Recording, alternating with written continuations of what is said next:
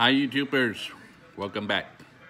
Please like, subscribe, and share our videos so that everybody can be blessed. You know, I've been asked about my religion, and many people keep asking me, what religion are you? And my answer is always the same. God didn't make a religion. He gave us a way of life, a way to live by, words to live by. And that's what he gave us. And the evil one has made religions, many religions, and good people are in those religions. And they've been preached to, deceived, you may say. They've been preached to live a certain type of lifestyle. Now, when we talk to these people, you know, everybody is righteous. Everybody keeps saying, oh, don't tell me I'm righteous. I'm it, you know. They don't want to hear anything. But I'm going to say this. Every single knee will bow down to Christ, to the Father. And when tribulation comes, you will change. You will. And you're going to go through these experiences and say, God saved me. You will. And Christ always says in the New Testament, unless you're born again, it ain't gonna happen. And Christ says in the New Testament that many shall say in that day, Lord, Lord, didn't I prophesy in your name? Didn't I heal the sick? Didn't I do wondrous miracles? And he's going to say, I knew you not. Now, why would these things be said? And you know why?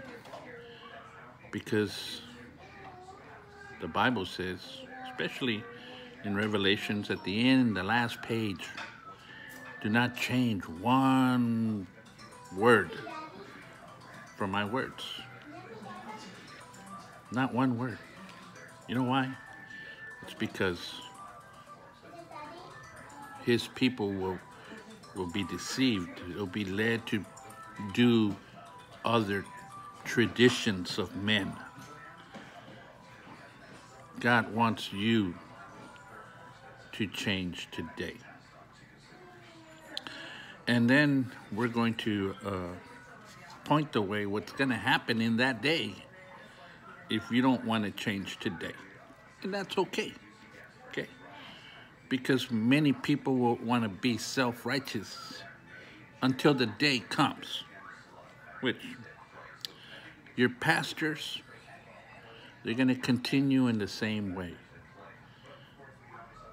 But seek God, God's way. Not whatever pastor is teaching you, whatever pastor is deceiving you. Don't. Let me tell you what the Bible says about righteous people. This is all the way back to when we were being given God's word. This is how you're going to know if you're self-righteous or if you're putting yourself as a righteous person in a religious system, okay? Or if you're going to be righteous in God's system. In Deuteronomy chapter 6, verse 25, and it shall be our righteousness if we observe to do all these commandments before the Lord our God, as he has commanded to us. So, God has his word, and what we all need to do is see if the church, the place where we go, where we're considering that they are the ones that are teaching us, leading us, either into righteousness or into damnation. Either they're leading us God's way or they're not.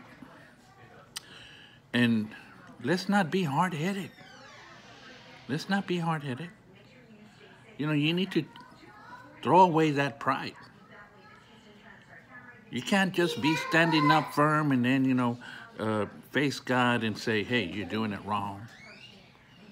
God gave you commandments. And then lots of people are going to say, wait, we're saved by grace.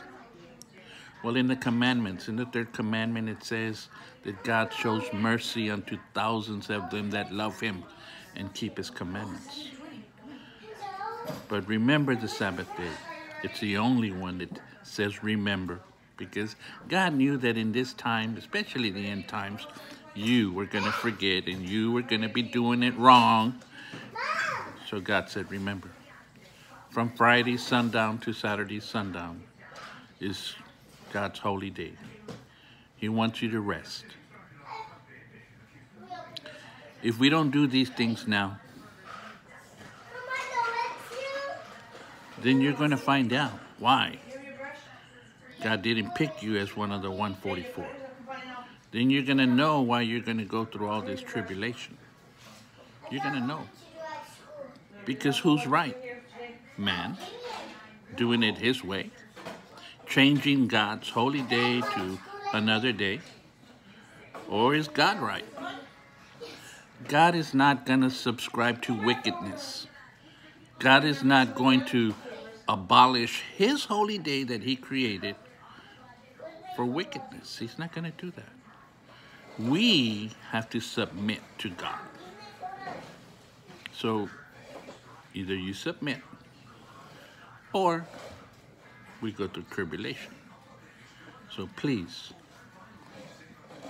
bow yourself, humble yourself, submit yourself to God and his righteousness, so that we all may be of the 144.